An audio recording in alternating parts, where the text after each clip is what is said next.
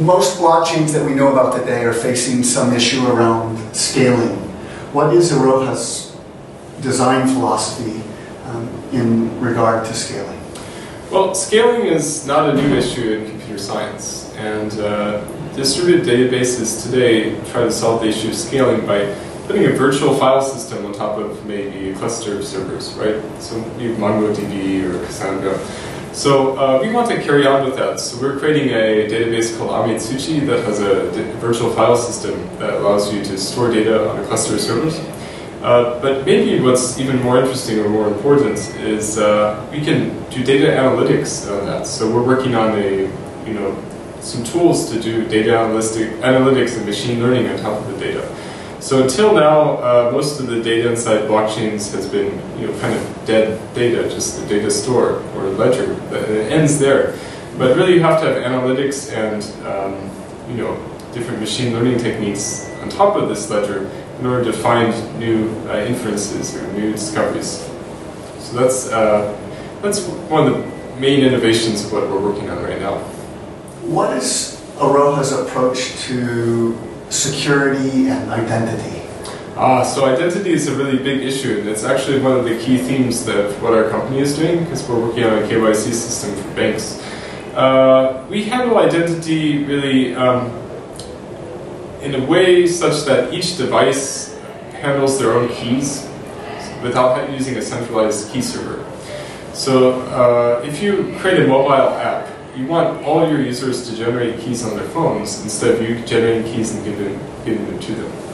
So it's just something that is much more secure than centralized system. Does iroha have a concept of a smart contract? We do, and actually this is something that our concept is evolving quite a lot. We're trying to kind of go beyond the current state of the art in smart contracts. There's lots of issues right now in smart contracts with scalability. So for example, the way that we're currently doing it is similar to Fabric. So Fabric starts up a Docker image and then runs smart contracts inside Docker.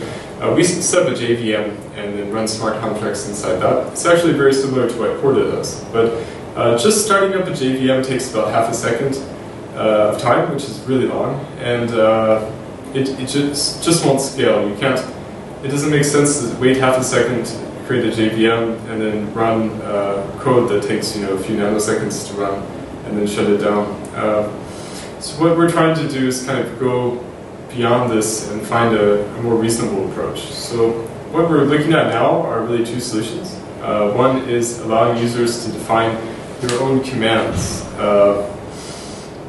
The commands are kind of like aliases in a way for a program that you can then use on the ledger. And because of our permissioning system, maybe not everyone has access to these. You can control what users can run them. So even if a program tries to do something malicious, in the end it's still sandboxed, so maybe it's okay. And the other approach that we're looking at is something that is actually very old. We're looking at rule-based systems, like research that was done back in the 1970s, where you have a whole bunch of data, and then based on the data that you have, you find different patterns that match rules, and then you execute the rules. And a lot of what we found that customers want from smart contracts are not these programs that they decide to run at some interval or something. They want rule matching. They want to have rules where if these types of data are stored, then automatically you have some output. So that's something that we're putting a lot of effort into researching right now.